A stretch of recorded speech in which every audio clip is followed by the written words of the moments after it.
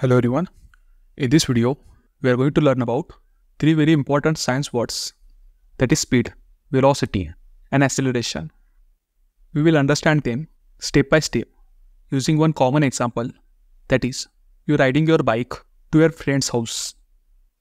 But before we jump in, we need to quickly understand something called scalar quantity and vector quantity. So firstly, let's see what scalar quantity and vector quantity actually mean. In physics, every measurement we take can be one of these two types. A scalar quantity is something that only has magnitude. In simple words, just a size or amount, but no direction. For example, if I say the distance is 5 kilometers, you know how much it is, but not in which direction. A vector quantity has both magnitude and direction. If I say the car is moving 5 kilometers north, now you know how much it is and where it's going. So remember this, direction is what makes something a vector. Now let's begin our first term, that is speed. Imagine you start your bike and begin riding on an empty road. You look down at the meter and it says 20 meters per second. That number is your speed. It simply tells you how much fast you are moving without caring about the direction. We can find speed by dividing the distance you travel by the time you take. The formula is speed equals to distance divided by time. Let's take an example. If you travel 100 meters in 5 seconds, your speed will be 100 divided by 5, which is 20 meters per second. This means that your bike is covering 20 meters every single second. The unit of speed can be meters per second or kilometers per hour.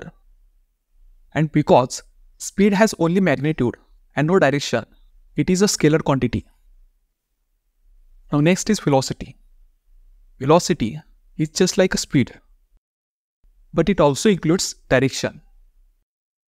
So, if speed tells you how fast, then velocity tells you how fast and where. Let's take example of our bike.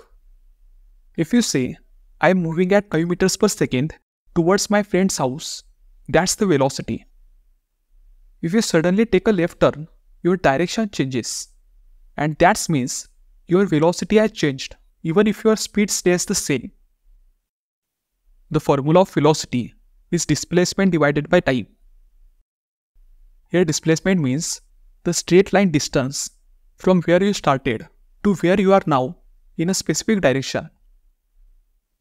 For example, if you travel 100 meters east in 20 seconds, your velocity will be 100 divided by 20, which is 5 meters per second east. The units of velocity are same as speed, that is meters per second or kilometers per hour, but with direction included. And because velocity has both magnitude and direction, it is a vector quantity. Now let's talk about acceleration. Acceleration means how quickly your velocity changes. It could be speeding up, slowing down, or even changing direction. Now think about when you start your bike from a traffic signal. At the beginning, your velocity is 0 meters per second. After 5 seconds, it becomes 20 meters per second east. That change in velocity means you have accelerated. We can calculate acceleration by taking the change in velocity and dividing it by the time taken. For example, initial velocity equal to 0 meters per second, final velocity 20 meters per second, then change in velocity equal to 20 minus 0. And here time taken is 5 seconds. So acceleration equal to 4 meters per second square east. That means your velocity is increasing by 4 meters per second every second. If you slow down, the acceleration becomes negative, and we call it deceleration. Acceleration is measured in meters per second square And because it depends on velocity, which has direction, it is also a vector quantity. So in our bike example, speed tells us I am moving at 20 meters per second. Velocity tells us I am moving at 5 meters per second east. And acceleration tells us my velocity increasing by 4 meters per second every second. If you like this video, then hit the like button and subscribe to our channel. And tell me in the comments, should our next video will be on work, power or energy. See you in the next video.